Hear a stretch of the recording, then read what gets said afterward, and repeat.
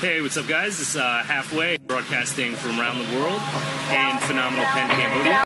And today guys, we're going to be talking about getting things and products that you are accustomed to, whether you're in America or just in the West, when you get here.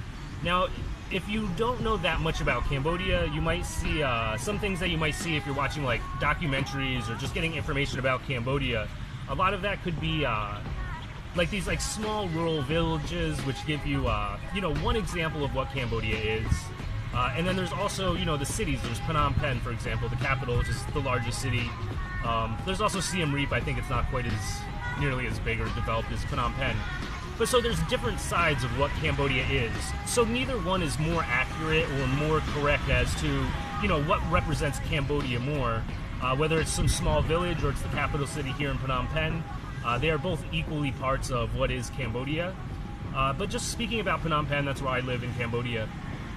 And, you know, trying to get things from back home, like I said, things and products that you're used to. Sometimes it might be a little difficult to get some things, but the majority of items, the majority of products and things that you would like to get that you're used to from back home are absolutely obtainable here. Some, again, are going to be more or less. So if you saw like the beginning of this video, the opening sequence was a place called, it's called TK Avenue. It's in Toul Kork. So the TK stands for, I think, Toul Kork. So it's one of the places that have a decent amount of Western stuff. Even more so if you go to the Aeon Mall, which is in, that'd be Tonle Sap? I guess that'd technically be Tonle Sap. The Aeon Mall, it's down more toward Riverside-ish, like Kourk, kind of. I think it's technically Tonle Sap, I imagine. So the Aeon Mall is there, and the Aeon Mall is, you know, just like any really nice like American mall. It's not like if you have some shitty little mall in your town, it's not like that. Like it's a legit, really nice mall, and it has a lot of a lot of high-end stuff and a lot of really cool stuff that you'd want. But even at TK Avenue and at the Eon Mall, you cannot get everything that you want. For some things, you have to explore a little bit. So, for example, before I came to Cambodia, I had an Xbox 360, and I didn't bring it with me. I figured I wanted to save more room in my bag for like clothes and stuff that I really wanted to bring. But I figured, hey, like I'm going to Asia, electronics here are probably going to be so cheap, and I'm just going to go there and pick up an Xbox 360 like that. I brought my hard drive with me, so all you have to do is, you know, pop it in. And dude, it is so hard to find Xbox 360. Now, there are a couple places that sell them, but they're really expensive still, even for an Xbox 360. You can get Xbox One also, of course, here.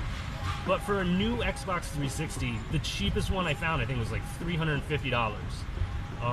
I see them sometimes, every once in a while. They're very scarce. Every once in a while, they'll pop up on a like a Facebook buy and sell page. But I brought my hard drive, so I need an Xbox that my hard drive can clip into. A lot of people here have Xbox Slims, which I think there's a way you can get and transfer your hard drive to an external hard drive and then connect that to the Xbox Slim or some kind of weird thing.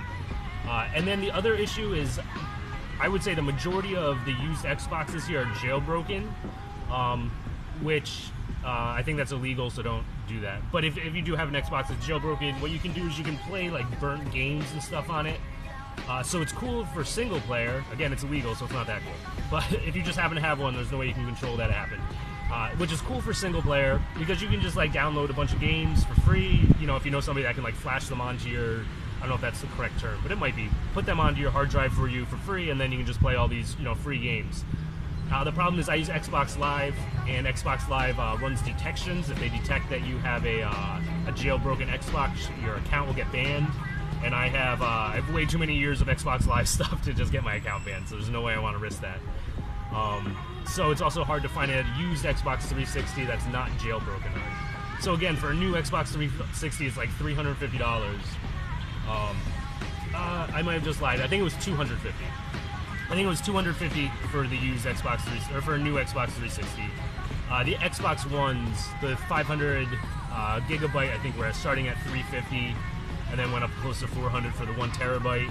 But I think that's for the just the regular Xbox One. I don't think it's like the Xbox One. It's at the Xbox One S or whatever that came out, and then now is coming out the Xbox One X. So I imagine, again, those will be things you'll be able to get here, but they're going to be a little bit expensive. Sorry if you're not into video games. I just rambled on about Xbox for like 4 hours. Not really.